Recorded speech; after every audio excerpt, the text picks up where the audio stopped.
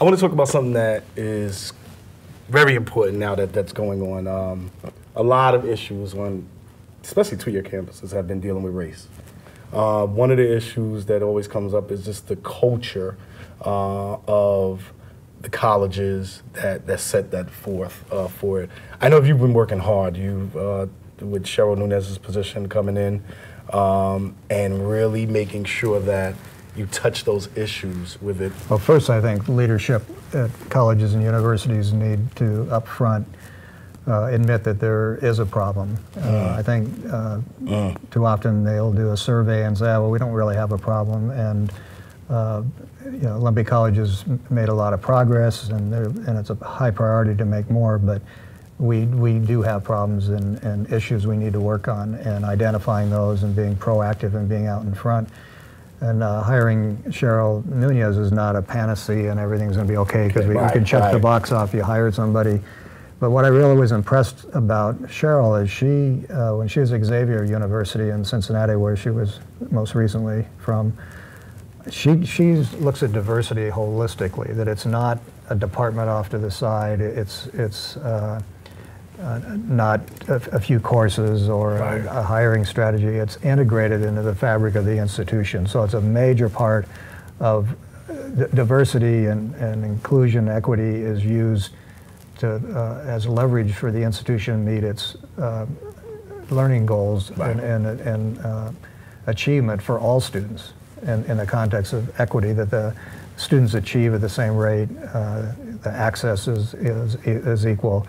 And it's a part of what the institution is, and too many times institutions have departments off to the side, and that's why Cheryl, as Vice President for Equity and Inclusion, she has Human Resources Department and the Communications Department, and I don't know of another position in the country that I'm aware of that has that. Right. So communications, because that's the look of the college, and it's just critical, and HR, that gets to the issue of diversifying your workforce and developing a strategic plan to do that, and we have a ways to go there. The state, we're right about where the state is on average, which isn't good.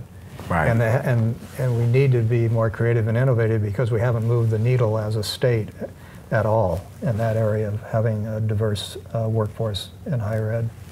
And I think too that I'm glad that you said that overall as a state, because I think so much, and conversations that I've tried to have just to really understand is so much is put onto the university to do, and the schools to do, to say, oh, well, they're your students, you do it, but then you realize that there is certain things that the state overall needs to take. And I just wanted to say, watching, because I didn't understand Cheryl's position, until I really got to sit down and speak with her, and she went over it, and I said, wow, this is powerful, because it really, not only does it send a statement, but it lets, and I've heard students say it now, the more and more that, but it lets the students know that, okay, something is being done for me to go to. And it's not just about race with her position that I like too, it's about what's going on with female students, what's going on with transgender students, and dealing with that, like you say, woven in the fabric of it.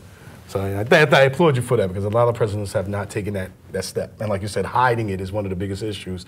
They wait till an issue come up and then they realize we have to deal with it. It says I have an open question here for you. So what in the world happened to the Seahawks first half of the game on Sunday? I saw and don't hold this to me. You have to ask. Actually, what I'd like to ask is, what advice would you give me as the president to, if there's one or two things you'd ask me to do that you think would make a better climate, a learning environment for students at Olympic College? I think the one thing, and this is why I really wanted to do this interview, the first time I ever met you was you was in the cafeteria, and because I'm about people who run things, and that's what I look for. So I always saw your picture there, but you were sitting in the cafeteria just eating, but no one would come up to you. So I came up to you and I said, hey, he said, sit down. And I sat down real quick, and I said, well, I don't want to bother you. I said, aren't you the president of the school? You said, yes. Shh, don't tell anybody. And it really played on me, because it made me understand that you were seeking out to really see certain things. There was something I learned from Puffy. I put you with Donald Trump in one breath, and now I'm putting you with Puffy in another breath. But Puffy always used to say, sometimes just sit in the club and watch. And what that showed me, and a lot of people don't know, you'll walk around the whole school, and I watched you, and I was like, wow, he really is like just there. And I think more or less it's you absorbing and listening. And sometimes, even now that I get to spend a little bit of time with you on the mentoring side, you know the heartbeat of the school, you know what's going on. And the only thing that I say is keep that ear open from everybody, because and you've seen it. I have students now that come into the office constantly, and I'll give them the time that I have to really sit down. And I never realized how important listening was until I really got this position to know that people just want to be heard. And whether you can solve the problem or not, it's the fact that you're listening to them that's there. And I think that you're already doing that. You're on that path. And like I said, with having Cheryl's position there, bringing people like Dr. Bell and as a vice president, those type of things, especially for me as a black man, it plays because it shows that, okay, this is some place that may be growing. We may not have it now, but he's making those steps there for it. But I think that from what I've seen, the direction that you're going is right, because Bremerton, and I'll say it out, it's just me saying it, Bremerton is very different. It's a very, very different place. And I think that you've been able to move the college in a way that allows the community to watch. And me being out in the community and talking, people are taking notice to that. And you're starting to see that in other areas where, people in Silverdale are saying, you know what, we may want to think about that. The school is doing it, and I think that's a key. But keeping that open ear, but also at the same time, like I keep saying to all of ASOC and our student leadership, let's have these conversations. No matter how difficult they are, no matter how uncomfortable they make you feel, having those conversations, I think, leads to the part of making sure things get done. And that's what I've been seeing with you with it. So, real quick, because I know you have a lot to do, and so do I. I got speed questions. All right, my son, Denadre, was like, going over this. So what are you doing? And I said, I'm doing questions. He said, do you have speed questions? And I was like, what are speed questions? So we're gonna 1, 2, 3, 4 speed questions, right? That we're gonna go by, and then you answer and I answer. Favorite food? Pizza. Serious? No wonder we have pizza in there. That's what I was trying to figure out. That's interesting. West Indian food is my favorite food. Curry goat. I'm a curry goat fanatic. I love curry goat. Favorite TV show? NBC Nightly News with Lester Holt. Are you serious?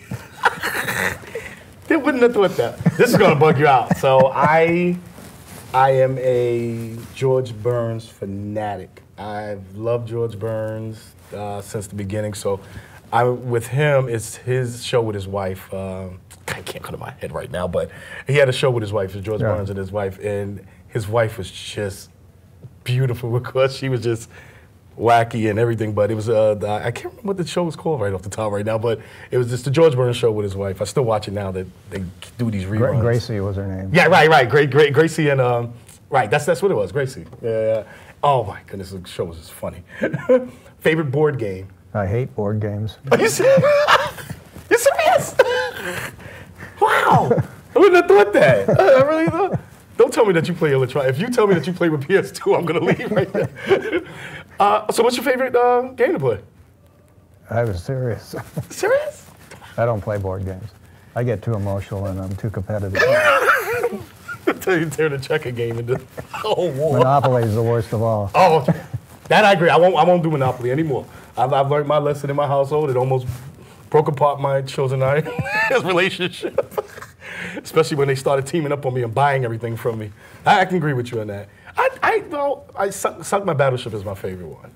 I love it. I can't lie. I love it. So, 2 choices: whitewater rafting or mountain climbing. Mountain climbing. Yeah? Yeah. Same here. I can't stand the cold water. I love it. I thank you for taking this time out because it's something that I think people need to see. And I learned some things, even though I talk to you all the time. But the learning the thing about your father is critical because a lot of people don't understand. These are the things that the fabric that makes us, and the more that we understand each other, you know, the more that it grows. So I thank you. I thank Shauna for scheduling this. This was supposed to have been last year, but I thank you, you know, for Shauna Bliss, really working it out to have you here today, and you know, just enjoy that time. Hopefully next time we'll have some food here. Found a nice cafeteria. Anybody that you want to thank? I want to thank you for taking on the role of being the student leadership president. It's a big responsibility. It's something you'll always be able to cherish, and I think don't be shy about putting it right up front in your resume. It makes a big difference, and it's a lot of work and a lot of responsibility, and you have thousands of students that are looking up to you for leadership, and so I want to thank you for taking on that role, and your energy is infectious, and I like being around you. Thank you very much.